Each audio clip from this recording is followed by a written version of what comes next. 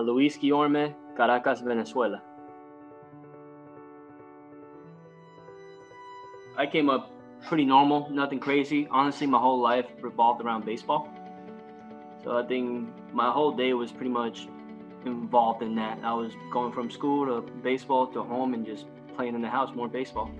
Baseball was always my main sport. When I was little, I played every other sport, but it was always I was playing baseball and then soccer, and then the year after I would play baseball and then basketball and then baseball and something else. But baseball was always in there. Being from Venezuela, baseball is king.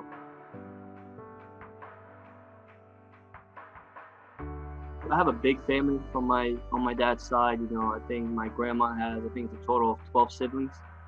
So, you know, I always have people around me. We're always together. Weekends, we're usually doing stuff in the family. You know, it's always, like I said, it's a big family, so big group event. So I was always around family. No, la familia es todo, ¿sabes? Ellos, es más, hoy mismo es sprint training. Cuando jugaba en las menores, mi mamá manejaba todos los juegos. Los fines de semana, si estaban cerca, mis papás los dos manejaban, fueran 6, 8 horas, no importa. Mi familia siempre ha sido muy unida.